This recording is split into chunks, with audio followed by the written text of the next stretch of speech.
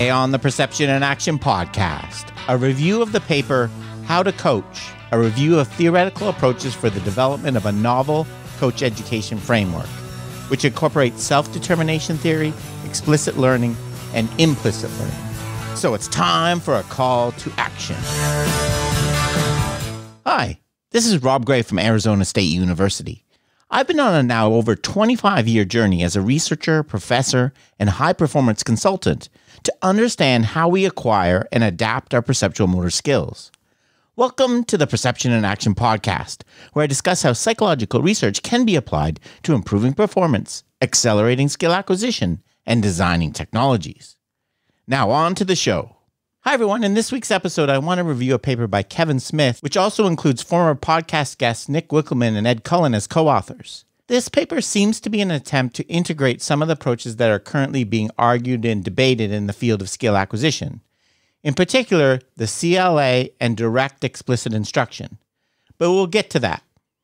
The authors begin by evaluating the current state of affairs. Quote, "Sports coaching is dominated by these so-called traditional approaches that can usually be summarized as being highly directive, autocratic, and prescriptive, with the relevance of many practice activities used by coaches being unsubstantiated towards improving sports performance. It has been suggested that a primary contributing factor to this lack of development is the conventional approach of coach education, which usually focuses on the content of what to coach without necessarily providing the practitioner with the appropriate tools regarding how to coach it." From here, the authors introduce their new framework. The Irish Rugby Football Union has developed a novel coach education framework that has the potential to address some of the perceived shortfalls in the current coach education landscape. This holistic coach education framework aims to educate practitioners to develop purposeful, game-centered practices that will challenge the athletes to develop their core skills and game understanding in an enjoyable learning environment. End quote. This coaching education framework aims not only to improve a coach's technical, tactical knowledge relative to their behaviors, but also provide them with interpersonal, intrapersonal tools to apply the framework's content in sporting scenarios that are appropriate to the recipient cohort. The framework brings together what the authors call three different theoretical constructs. First, self-determination theory. Second, explicit learning theories, which we'll see in a second the authors equate to verbal instruction or cueing. And three, implicit learning theories, which we will see shortly is pretty much just the CLA. Going into more detail. In an applied coaching setting, self-determination theory can function through a myriad of methods, such as coaches providing a rationale for practice activities, empowering their athletes with choices regarding what takes place during training session, asking them thought-provoking questions to enhance their learning experience, and the use of non-controlling language to promote freedom of expression throughout the practice. Explicit learning theory focuses on verbal knowledge of performance that involves cognitive stages in the learning process that are reliant on working memory engagement, with verbal instruction, cues, and feedback the primary types of performance-related communication used in the applied setting by a coach. The coach can use language through either instructions or cues to direct an athlete's focus of attention, which is defined as a conscious effort of an individual to focus their attention through explicit thoughts in an effort to execute a motor skill or movement pattern with optimal performance. Finally, implicit learning theory relates to learning that occurs through practice that accentuates task involvement and reduces explicit information. This leads to an understanding of cadence, sequence, and implementation of a task or movement pattern that is measured through performance, but not through recall. Implicit learning theories are associated with several different approaches to coaching and teaching, such as game-based approaches and teaching games for understanding. Another prominent implicit learning theory method for coaches is to adopt a constraints-led approach, which suggests that motor behavior emerges as a product of the interaction of the constraints inherent to an athlete's own body, their environment, and the task demands. A CLA to coaching involves selecting training variables during a sporting practice session to achieve a desired outcome. Space, time, rules, and equipment constraints can all be used in a coaching setting to achieve a desired skill or developmental outcome for the athlete. End quote. So I think it's very good that the authors have highlighted the important role the interaction between the athlete and the coach plays and have emphasized the key role motivation plays. Also like that they acknowledge that coaching is more than just setting up a practice activity and standing back and doing nothing. More on this in a bit. Next, the authors consider some practical applications of the three different theories. Quote, some practical coaching behaviors that can aid in creating an environment that utilizes signal detection theory as a focal point could also include free time during the practice session to allow the athlete to practice self-determined areas of strength or weaknesses. 2, empowering the athlete to choose a training activity from a coach-selected list of activities, that is controlled choice. 3, providing a session objective or goal at the beginning of practice coupled with a rationale as to how this will aid in improving the athlete's performance. 4, having a coach with the emotional intelligence to listen to athletes' feedback during the session and implement athlete feedback in future sessions. And finally, 5, avoid controlling behaviors and judgmental terms that coerce or shame the athlete into performing a training task in a particular fashion. In terms of practical application of explicit learning theories, the authors state, the first step requires that the coach to identify what they perceive as the athlete's limiting factor for the desired movement pattern or sporting action.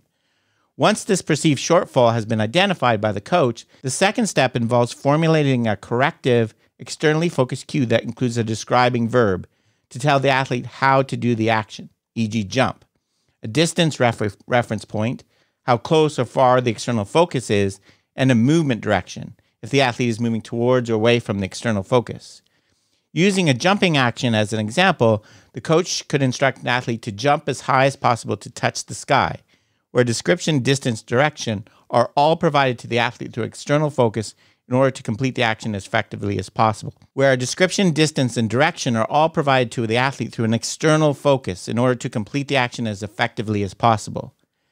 Finally, in terms of the practical application of implicit learning theories, the authors state, quote, during sport practice, performers should be allowed to explore the performance environment and discover affordances for specific athlete performance behaviors. Performers who are encouraged to explore a replication of the performance environment are likely to discover affordances they can use to regulate behaviors specific to the performance environment. Variability refers to variations that are observed between individuals and emerge within individuals in different reiterations of a performance task over time. By perturbing the learning environment, practice variability encourages the performers to explore multiple movement solutions and transfer from one movement pattern to another.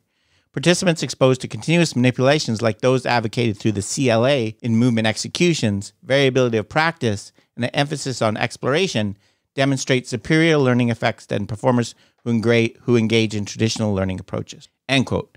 Before I talk about how the authors suggest we integrate these things, in my opinion, we have already integrated all of these things into one theoretical framework. It's called ecological dynamics. As I discussed back in episode 433, self-determination theory and the importance of intrinsic motivation are already fully incorporated by the ecological approach, in particular in nonlinear pedagogy. These can be seen in the concepts of letting behaviors emerge through a process of self-organization instead of prescriptive coaching, co-adaptive practice design, and representative design in which games are kept intact instead of breaking it apart. Furthermore, as the authors describe it, using cues and verbal instructions with an external focus of attention is also well incorporated with ecological dynamics. As Newell and Raghunathan have so nicely elucidated, cues and verbal instruction can be considered to be just another form of a task constraint. I'm not really sure why we need to bring in traditional cognitive stages theories of skill acquisition to understand how cues are processed when they could just be considered as another type of constraint. It seems to me that one of the things we see when looking at the external focus of attention in analogy literature are the best cues are not ones that are overly prescriptive. They are ones that allow for self-organization. They focus more on the outcome of the movement than exactly how it is produced. For example, in the example the authors gave earlier, jump as high as possible to touch the sky, there's no real detail about how to do this. You're letting the athlete self-organize by giving them a constraint in terms of the movement to be produced. Indeed, in the last part of the paper, the authors talk about how the three parts of the framework can be integrated. Quote, a nonlinear pedagogy methodology could be used to facilitate the implementation of the coaching education framework in an applied setting. Nonlinear pedagogy emphasizes the interaction between the participant and the environment through the use of a modified games activities that adopts the principles of repetition without repetition. This methodology also allows coaches to design rich dynamic learning environments through a CLA that are representative of the environments that occur in competitive setting. Using these performance simulations, the coach can enhance the learning of the individual athletes and afford them opportunities to discover solutions and in representative practice scenarios. The learning process in nonlinear pedagogy focuses on using a constraint-set approach in order to augment the source of information that are used to guide participants towards finding solutions for themselves. Manipulating key informational constraints allows players to discover alternative movement behaviors during performance. This approach also advocates the coach as a facilitator who empowers the athletes to solve problems and make decisions through themselves. So yes, it all comes together in the ecological dynamics approach. I don't think we need to treat cues as something different, as something that are explicitly processed through cognitive stages and kind of connecting it with information processing. They can equally well be understood, and the literature seems to show that the best ones fit well with just considering them as constraints. Okay, that's it for today's episode. Remember, you can contact me at robgray@asu.edu or follow me on Twitter at ShakyWeights. To find out more about the podcast, please check out perceptionaction.com. Finally, to support the podcast and receive bonus materials, including a monthly coaches meetup, please head over to patreon.com/perceptionaction. This is Rob Gray from ASU. Cheers for now, and keep 'em coupled. Gone through St. Louis.